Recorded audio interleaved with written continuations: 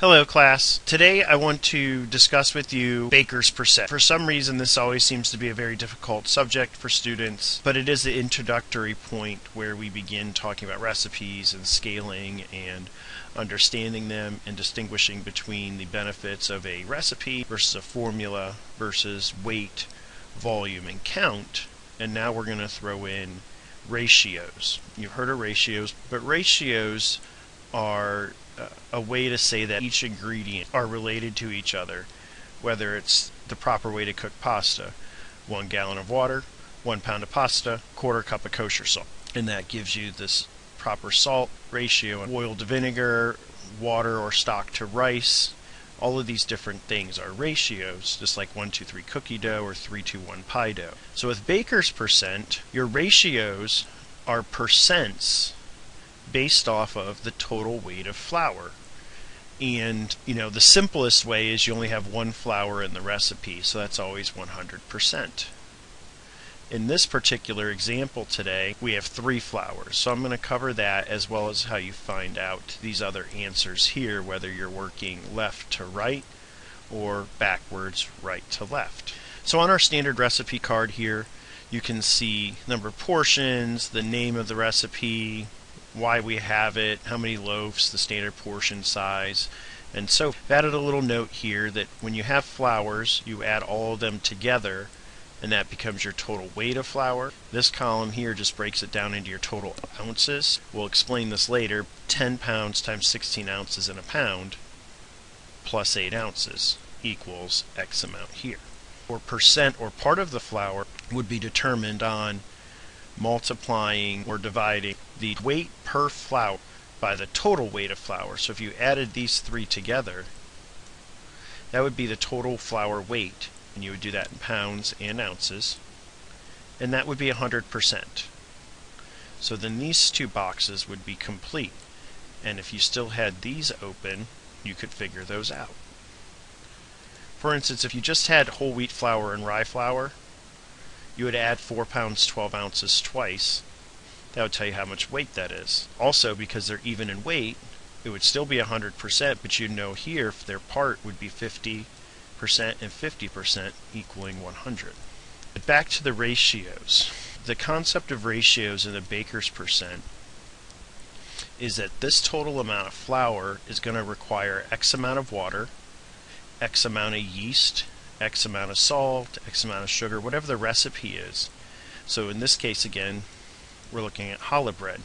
So challah is basically going to be these ingredients in different proportions based on the flavor you want or somebody else's formula versus yours or a textbook or so forth. To get a bread to leaven, which is why we have yeast, you need X amount of yeast.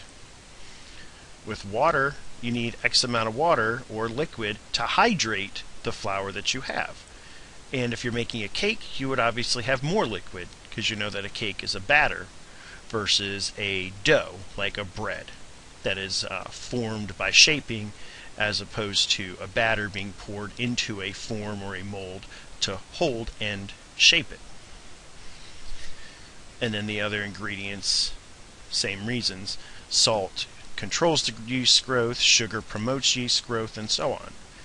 You can look at answers here, which I have provided so that you can practice, look at answers, and go from there. If you don't understand what to do, then we have the how-tos, which I'm going to walk you through as well. But on this page, before we go to the how-tos, what I want you to see is what I was speaking about on the former page. Same identical setup here, same all through here, except for those boxes that were blank before are now filled. Bread flour, wheat flour, rye flour. You can see that 10 pounds times 16 ounces in a pound, so you're left with just ounces because pounds cancel, plus 8 ounces is 168 ounces. These added together should equal these, which is going to give you 20 pounds, or 20 times 16 ounces in a pound gives you total ounces. And that's what this should equal, is 320. These should equal to 20. Altogether, these 3 flours equal 100%. That's the only challenging part of this entire concept, is knowing that all the ingredients are based on a percentage of the amount of flour you have. And you can see that 10 pounds 8 ounces divided by 20 times 100 to move the decimal would give you 52.5%. And you should recognize this for one reason. You can see that bread flour is more than whole wheat and rye.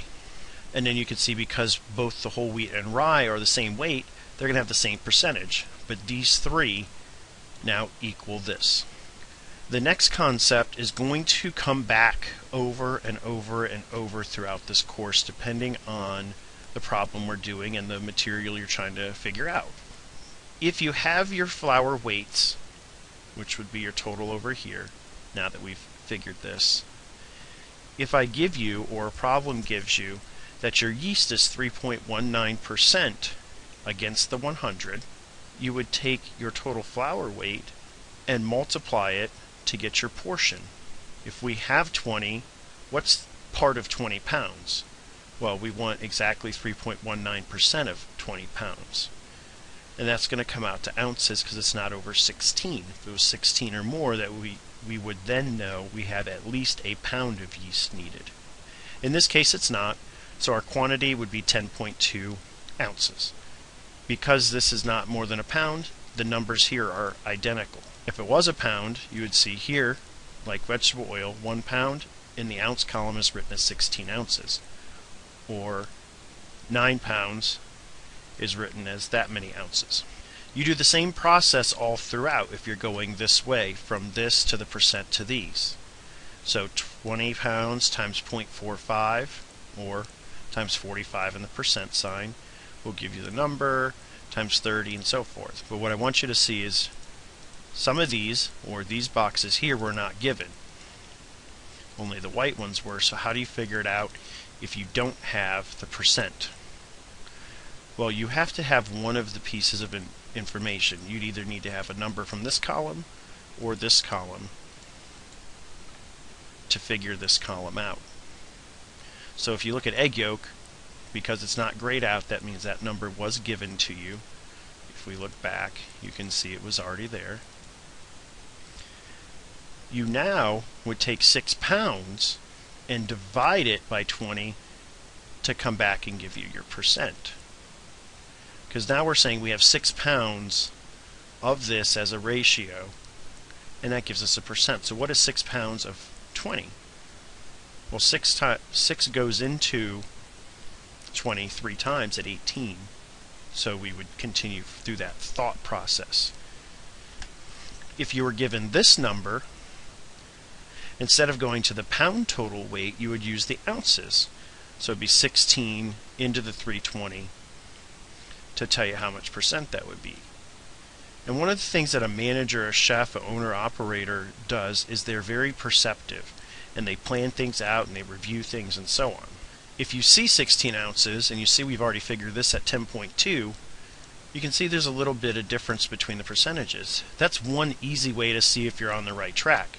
But if you have 16 ounces and this had been 8, you should see the percentages are exactly half or double of them. But if this one comes out to 25% and this one's 2%, then you've done something wrong. When we look at the how-tos, this will make more sense because I know I'm just speaking at the numbers on the page. The last thing I want you to recognize on this page is the total column on the very bottom row here. First of all, this column is the total of all the weight of your products. And again, formulas, we always do weight. And the ratio has to be based on weight as well. This column is the same as this one, but it's just written in total ounces as opposed to pounds and ounces. And you can see this is 39 pounds 975. Total percent. The second most challenging thing for students to understand is that a recipe or a formula in regards to baker's percent is always more than 100%. And that's because you start with 100 with your total flour weight, whether it was just 1 flour, 2, 3, or 10. So if you got 100, the rest of these percents added to it will give you your total here. That's it. Then of course your recipe would be done. If you remember in the previous lecture video with the PowerPoint, I discussed how our former instructor, when she was in college, they were asked to recreate the Krispy Kreme donut recipe. The only way they could do that is based on this ratios concept. Knowing you need X amount of flour, they had to decide what type of flour was used. They needed X amount of yeast to leaven. What type of yeast was used and how much is based on the proportion of flour. How much water, or did they use milk, egg yolk, or even how much sugar, how much goes into the glaze. These were all ratios to each other, and that's how they figured it out. Ratios are much more exacting to give you a basis. If you always know that for every 5 pounds of flour you need 1% of yeast and 0.75% of salt, you could always figure out a recipe. That's the introduction. Let's look at the how-to, which again is your real first exposure to these. So how-to part 1. No, it looks a little busy, but please remember, everything is color-coded. So for instance, we're looking here at total flour weight from this little spot right here, going over to this column, and you're multiplying it, and then that equals this column. And that should make sense because we're looking at ounces going into the quantity unit in ounces column. If we're going this way, you can see this column times 16 ounces per pound plus any individual ounces. So that's the 10 pounds times 16 ounces per pound plus 8 individual ounces gives you 168. The green here, you're going to do the exact opposite of what you just did right here, and it's got a little call out here. There's 16 ounces per pound, and any 0.00 decimal times 16 ounces per pound for individual. So if you did that, you would see you would get exactly 10 pounds, and you'd have 8 ounces left over, which gives you that answer. And that's the same process all the way down. These, with the red arrows, and I know it's a little hard to decipher, but if you take the red arrow here and follow it, the red arrow here and follow it, the red arrow here, you can see that those are telling you those together will equal this. So essentially you're adding these three together because there's 3 flours. If there was 2, there'd only be 2 numbers to add. If there was 1 flour, the work is already done for you. The yellow, which is a little bit hard to see as well, it's the same idea as the red, but now we're looking at weight in total pounds. So we're going to this column, and here's the yellow. This plus this plus this equals that. Finally, if you have your percentages, you take your total weight times the percentage times percentage equals the column that ends over here. If you notice, there's a little thicker line right here trying to again throw out or call out that the flours are the staple or the standing point from this entire recipe. The circle here in green goes with this green here, and that's this plus this plus this equals the number here, which was 100, and that's because your flour weights are 100%. So if you have a 52.5, a 23.75, and a 23.75, that equals 100. If it doesn't equal 100, something happened, and you've got to figure out what you did, because all of these numbers are based on having this portion correct before you go any further. So hopefully that gave you a little breakdown. And now we're going to go to part 2. And remember, with these how-tos, however complicated they may seem to you, what you're seeing is exactly what you have to do for the recipe. So if you know how to do it, this is what you're doing. If you don't know how to do it, this is telling you the steps that you need to take to do this or to complete it successfully. So part 2. So same recipe, I've blown it up nice and large for you. This just shows you that if you take your ounce flour weight, that's assuming you've filled all these out, because you should do this part first before you ever go down here or below that thick line. So this number divided by this is equaling this times 100, and the times 100 is to turn a decimal into a percent. If you know how to move your decimal to the left or right 2 places based on what you're doing, then you don't need to multiply by 100. So we've got our 10.2 going into this, dividing it, equals the 3.9. So 10.2 ounces divided by the 320 ounces, so the units cancel, so you're not left with a unit you gotta carry. Arrow equals, it probably said 0.03.19, but we multiplied it by 100 to get 19%. We do that over and over for everything in the column. So what do you think part 3 is?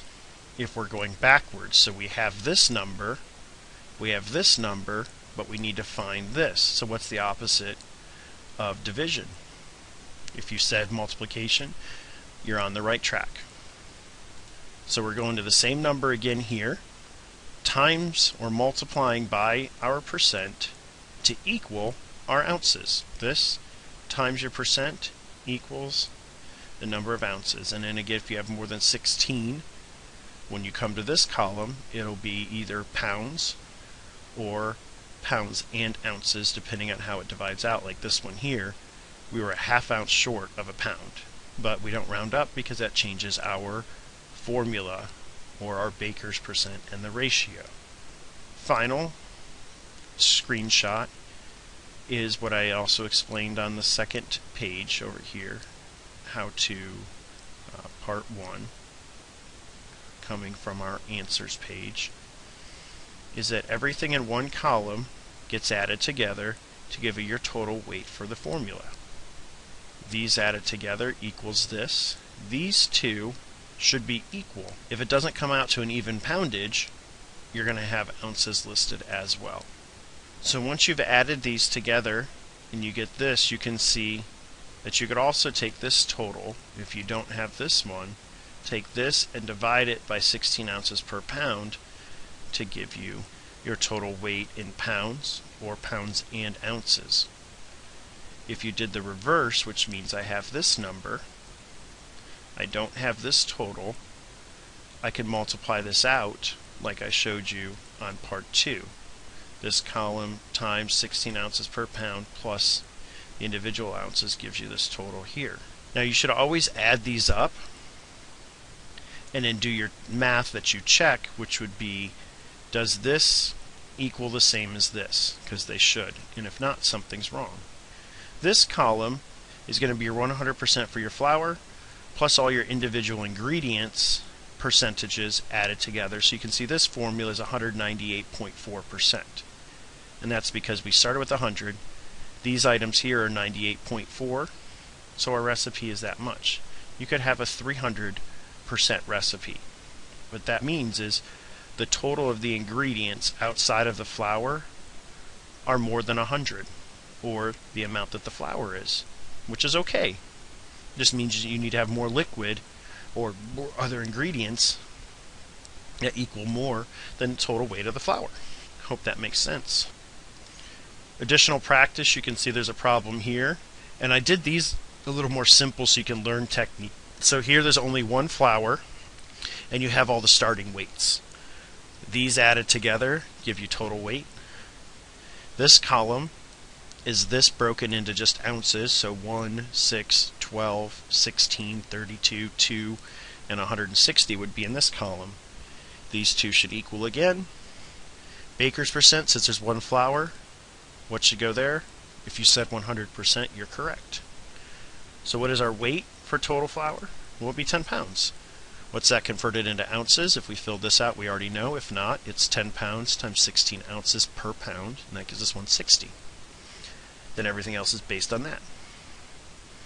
In 2, I've taken this away and given you this column, so you're going to go back this way by dividing by 16 to get your total weight. You might have whole numbers. You might have a whole number and a total number of ounces. Your percentages, again, it's one flour, so it's by 100, or is 100%. If you scroll down and see the next problem, now I've given you total weight in flour, again just one of them, all the percentages as ratios against the 100%, and that'll give you the ability to answer these questions. In step 4, now we've added a second flour, but if you can see one is 50%, then you know the other's got to be 50 to equal 100%. This one is a mix, a couple of these, a couple of these, a couple of these, so you're getting practice from this one, and this one. In number 5, just added a third flour, and you can fill this out. And if this isn't making sense, we do have the answers. You can see here additional answers all ready for you. Or you could go back and look at the particular how-tos based on the part that you're having trouble with. So I hope this helps.